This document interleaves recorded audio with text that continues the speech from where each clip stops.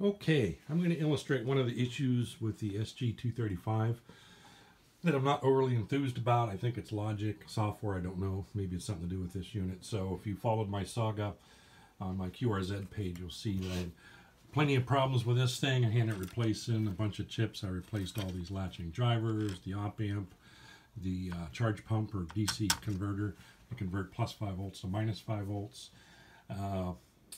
And I got it back working. I ended up blowing it up. I blew a relay up. I replaced 12 of those. It's back to where it was. But it works okay, sort of. It recalls its previous tune from memory pretty quick. I like that. I'll illustrate that. So if you can see the radio, there's 20 meters, 14.233. And let me power off the tuner. And you probably hear a click. And I'm going to hook the clip lead back up and you'll hear it click again. Okay, it gets in some mode.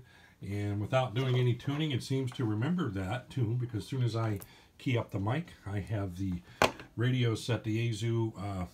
It's interesting. The only way to really control the power, I mean, this tuner will tune at 100 watts. I actually like to bring it down a little lower. So if you hold the function key down, you go into the menu item called HF Power. And that's the actual power that it'll use when you're selected CW. And for the band, if you hold down on a band switch, you can change the mode just by spinning the wheel. I have it set to CW. So let's key up and see what happens. Bam, I heard one click and light bulb lights, SWR, 1 to 1. Perfect 1 to 1. I have the meter set for SWR. And you probably heard that one click, boom. So it recalled that frequency from memory. It knew what tuning solution, what mix of capacitors and inductors to put in there.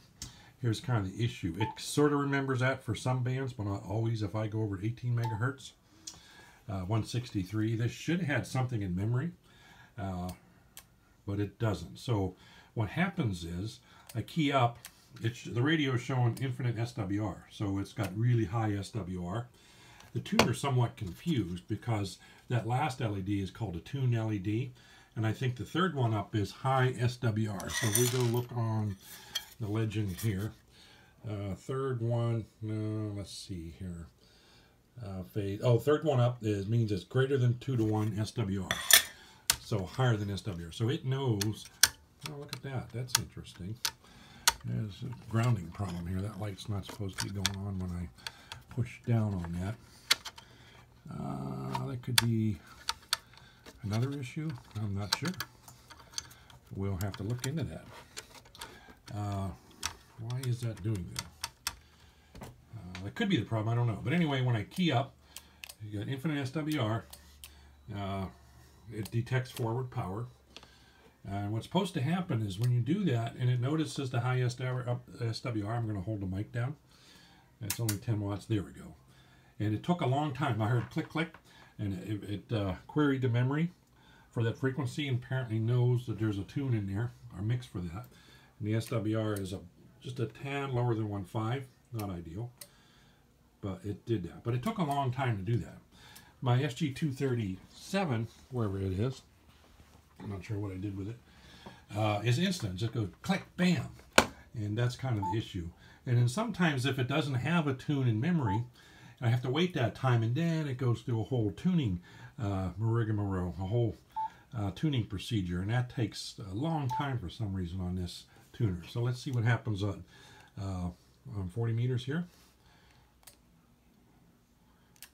Okay, same thing. Oh, there we go. It pulled a tune up, but it's really high. See, here's the situation there. Okay, so you hear it click. So it started off with a high SWR. It decided to either query the memory again. As long as it's below 2, I don't think it's going to initiate a tune. More times than not, the one that's in memory is usually a lower SWR, and the bulb will be a little brighter. Nonetheless, it remembered it, so we'll go over to 80 meters, see what happens.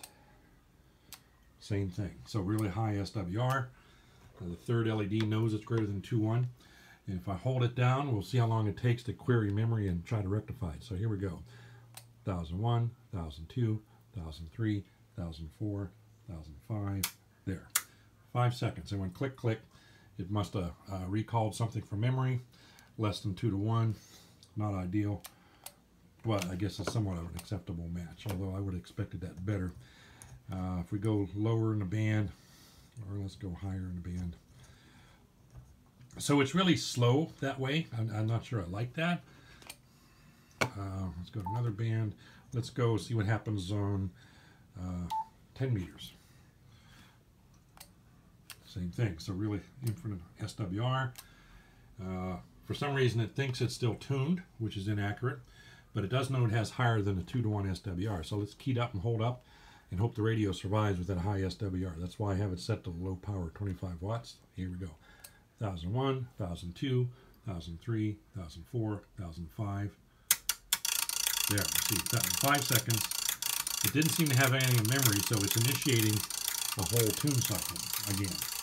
So it's going to go rattle through all the different half-million combinations. And you hear and see that doing it now. There, hear it ratcheting back. Bam. Okay, it found something. Where is it? It's a little over 2-to-1. You can see the 2-to-1 LED blinking a little bit. It goes 2-to-1, but it's okay. And if I hold it, it should technically, there, start another. Oh, it went back to memory. I'm not sure what it's doing. It should actually initiate another tune and try to get a better tune. Well, see, I don't like, I'm just holding the mic down the whole time like I'm talking. Or see that, well, actually, this is weird. It's sitting there in a loop. This is a problem. Let's see. So it's hunting. I'm going to unkey.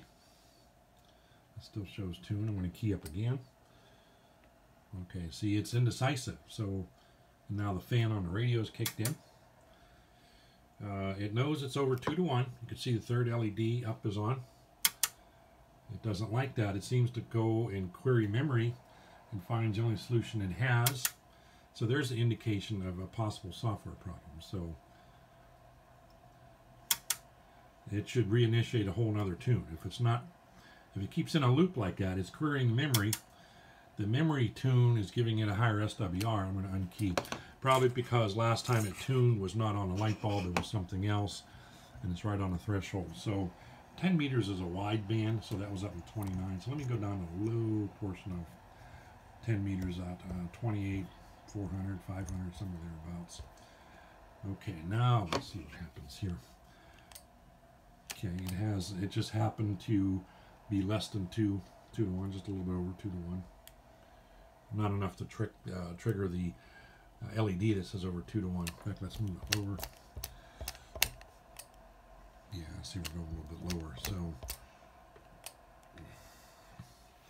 the bulb's getting a little brighter. So it's it's really weird that way. It should technically initiate another tune and get a better tune. So yeah, the logic in this thing, I would have expected this to be much better. Maybe it's an old one. I know that the firmware date is 1995, which is pretty old, relatively speaking, especially when it's 2020. I think we're out of band. Oh, we're still good here. SWR. Okay, this will initiate. Okay, this is showing a high SWR 3. There we go. Oh, it's back in that loop. Oh no, see here, it went back to memory. It pulled something out of its butt in memory and came down with about a 1.7 SWR, 1.8. Must have had something in its memory, and it's happy with that. Bulb is reasonably bright for 25 watts, 100-watt light bulb. So there's some quirks in it. I don't know how to fix any of that, if it can be fixed. I'm at the point thinking this is firmware. I don't know if we can see it. I should get going. Video's getting a little long. It's yeah, it's older firmware. Like I said, the 237, but the 237 is only a 100-watt version. It works so much better and faster. So let's see what happens here. So we switched to 40 meters. Same thing.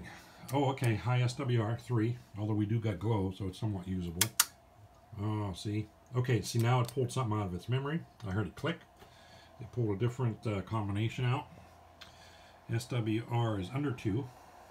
Not ideal, but the bulb's lighting moderately bright. Now, to reset this thing, there's this blue wire. If you just ground this, you'll hear the relays click. There, that initiates a reset for what that's worth. I don't know if it's going to try to retune. Yeah, it just requeried the memory again. So let's go up in the high band. I don't know how to delete the memories.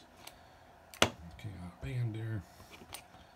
Oh, there we go. So there, that's the tune it has is actually for a higher frequency because they're less than 1.5, which is good. Bulb is pretty bright. Tuner's happy. So Let's go down to the lowest portion I think we can go on a light bulb. Oh, here we go. So that shot the SWR up over 3. Okay, 1001, 1002, 1003. It should initiate a new tune. Oh, it didn't. It said query memory again. But see, it shouldn't have waited that long. It just said, hey, my SWR is too long. Wait 1 second. Boom, query memory. Do I have a better tune? Try it. Test SWR again. If not, go into a full tune and retune again. So SGC needs to look at that logic, or I just need to accept this thing for what it is. So see you later.